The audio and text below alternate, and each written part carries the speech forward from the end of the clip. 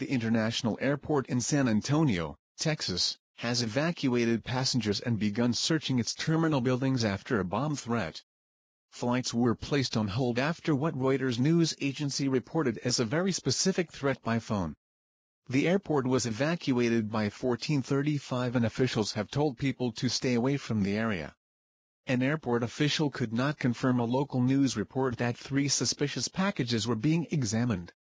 However, local news sources are reporting that dogs trained to detect bombs raised suspicions over 3 cars in an airport car park, indicating there could be explosives inside.